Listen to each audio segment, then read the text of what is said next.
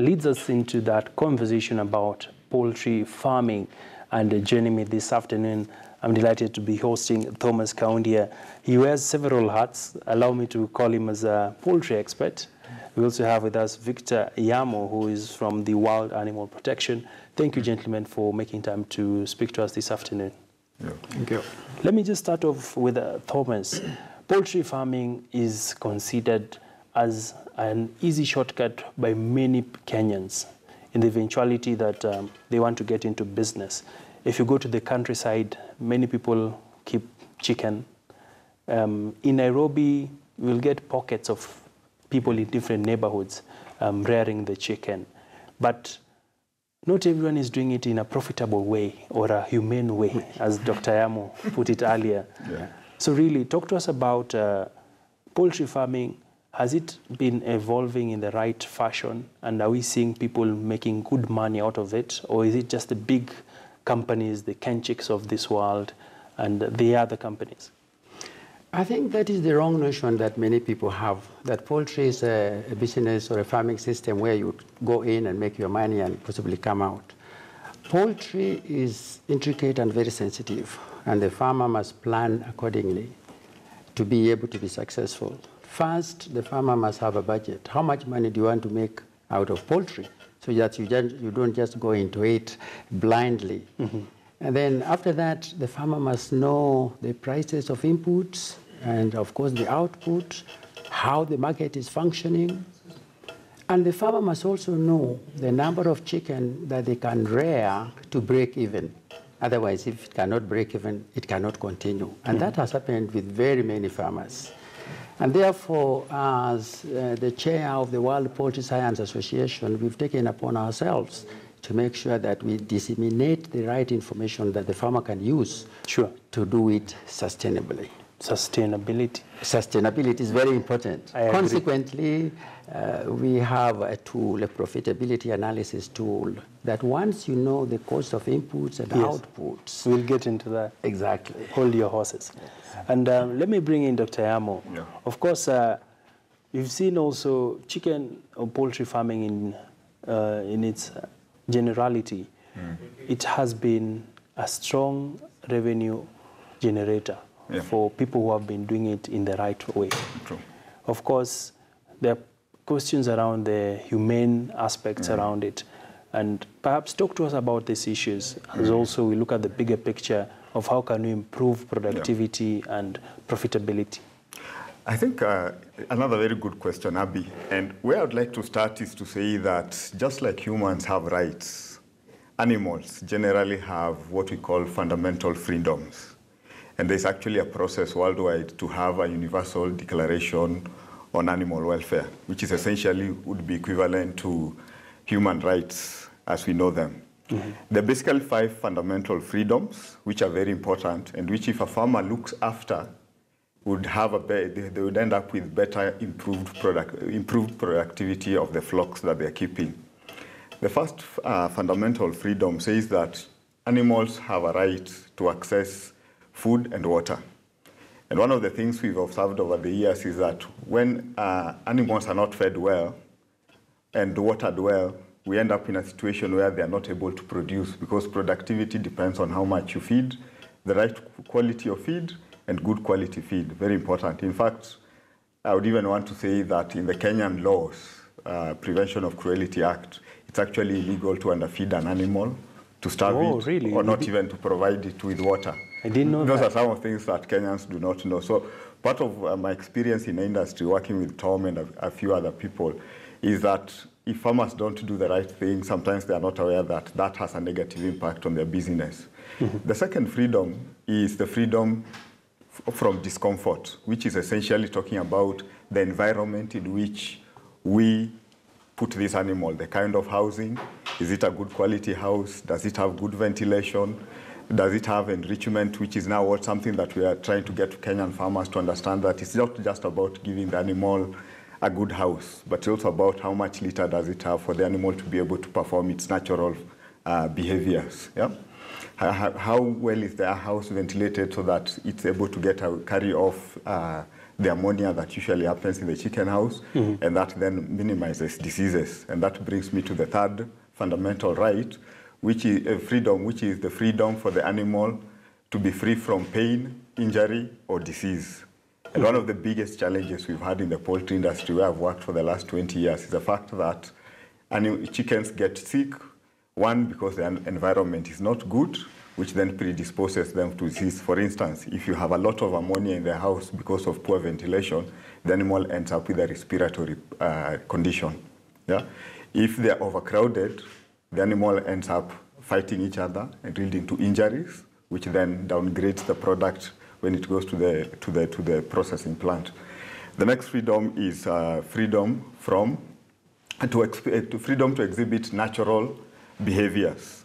And basically, chickens traditionally or naturally have a certain behavior. Chickens are supposed to scratch. They're supposed to be able to dust bathe, the way they forage. They're supposed to be able to patch. In our production systems, our houses do not have those capacities that allow chickens to do what they're naturally supposed to do.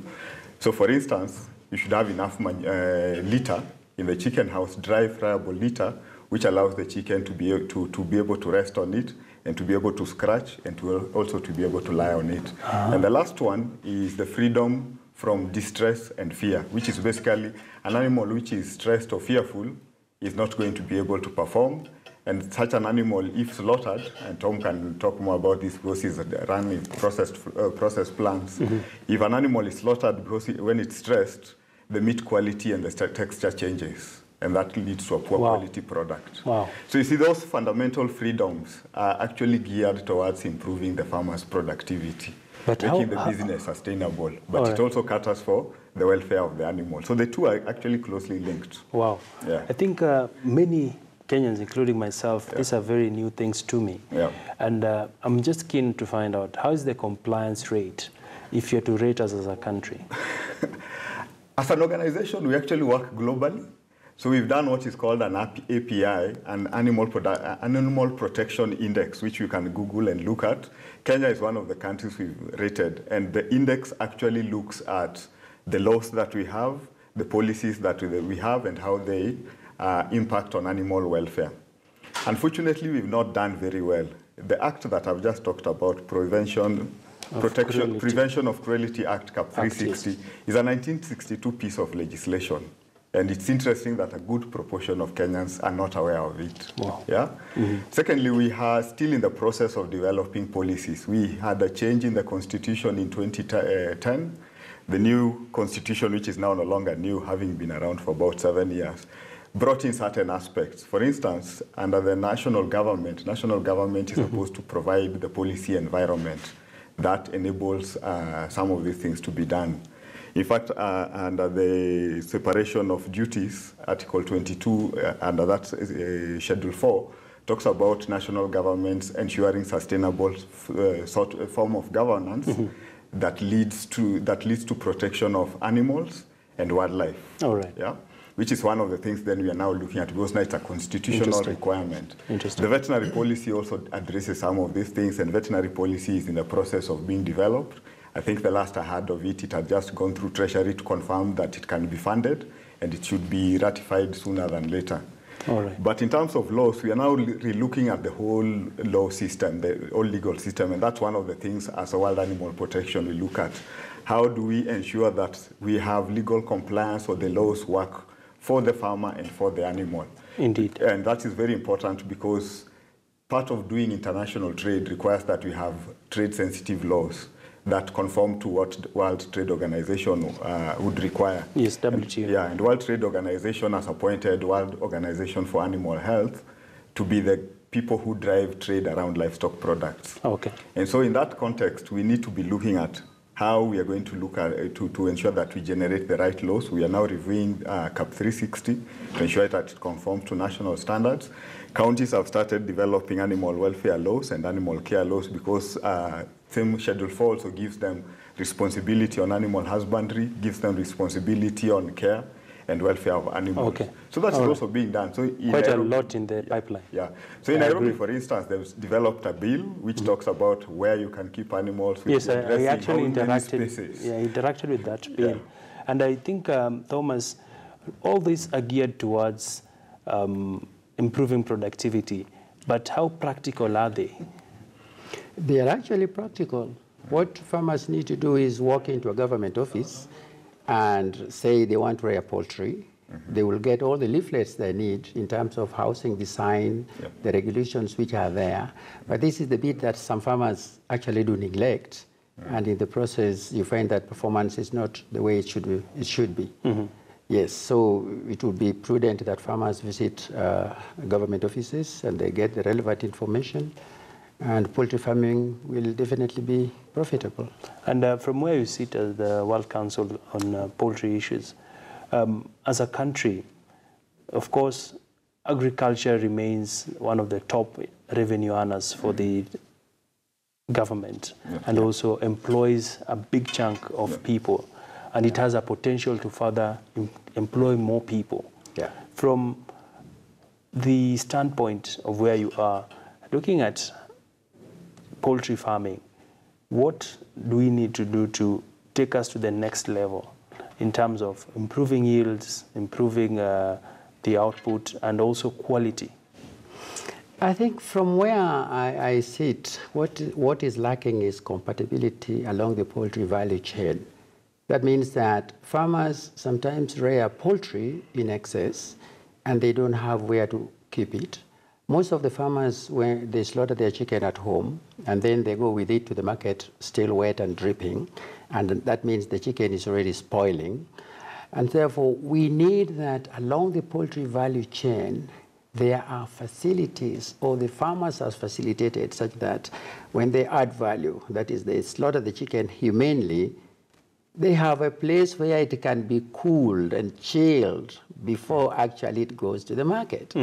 At the moment, what is happening and what is making farmers lose is that they go with this chicken and they know it is spoiling. But the peasant farmer cannot afford all this. Or they can come together as a group, and then they will be able to access such a facility either through some funding or through some credit facility. I know of banks which are willing to actually fund farmers, and there have been so many NGOs as well that have done so. So as an individual, that would be very difficult. But when they work together, then they will be able to capture any market that they will need. Interesting. Yes. Maybe just to add something, Abby, beyond, I think the other thing that the poultry industry needs to do is to develop standards. What we are lacking in this country is industry standards. And one of the things we are challenging the poultry industry to do is to work with us to develop industry standards in terms of how do we keep this chicken, what are the opportunities, how do our production system relate to the international markets. And I think that is becoming very important because realize that the international market is no longer out there. If you are a good Kenyan, you know we have KFC already here, we have Domino's, we have Burger King, and those are the big brands internationally. They have a vigorous production standard that they want farmers to meet. And for me, I think the challenge that I need to ask the Kenya farmer is, can we up our game by looking at the production system, working with the government, working with industry to ensure that we are able to operate at the standard which this industry are asking for. Because for instance, if you do not meet those standards, animal welfare standards, production standards, the most likely thing is you open ourselves to be importation of products. Sure. And if you look at KFC, for instance, and this is out in the public domain, they will tell you they do not use potatoes from this country. They import potatoes from Egypt because our potatoes don't meet certain standards. Yes. So that's what we're trying to work with industry to understand, that their animal welfare standards, their standards that they need to be looking at around the 5 fundamental rights that I talked about, that are critical for them, for any farmer who wants to leverage and operate in the high value market systems. All right. And gentlemen, as we wrap up the conversation, allow me to give Thomas, what are some of the other aspects that your body has been trying to advocate for in regard to trying to improve the agribusiness climate in the country, as you also give your parting shot?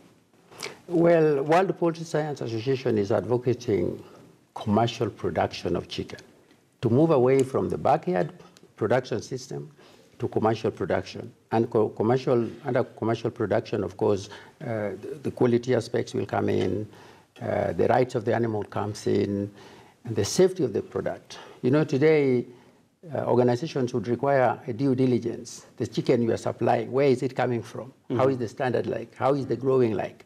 Who are the people involved? Are they skilled or they are not skilled? So these have become very, very important.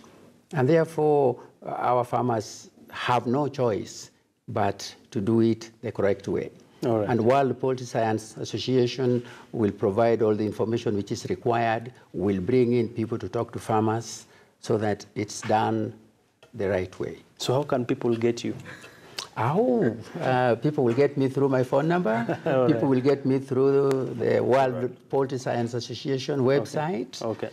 They will definitely then come to me. All right, because I'm an aspiring poultry farmer. Very good. You're welcome. You're welcome. All right. Yes. And Daktari, also just in brief, just give us your closing thoughts on this subject. Okay, I think that I talked about the legal and policy environment, but in closing, I want to also say one of the things we do as an organization is to work with consumers, to sensitize consumers so that you understand that there's a link between how the animal was treated when it's growing and what ends up on your table. And for us, that is very important because working around 15 other countries, what we've discovered is that consumers are able to drive that process and force industry to conform to certain standards and requirements, so long as the consumers are enlightened. And so, in conclusion, I would want to say that if you went to our website, World Animal Protection website, you'll find that we run petitions. Right now, we are running a petition asking the Kenyan government to ratify the national strategy for disaster risk management, and one asking for KFC to improve its standards on production systems. The KFC one is a global one because it's more about the outside world where people are already starting to question how is the broiler chicken produced, how is it managed, and what impact does it have on health, because there are certain things that we need to look at which might have a negative impact on health. So that is something we would like you to look at. Follow us on our Facebook. We have an active Facebook, an active digital platform that you can follow us on, because that then helps us to drive the petitions and to get the farmers more aware and the consumers aware on how animal welfare impacts on productivity, on livelihoods, and on food security. Fantastic place to end the conversation. Thank you so much, gentlemen, for making time to speak to us. Thank you.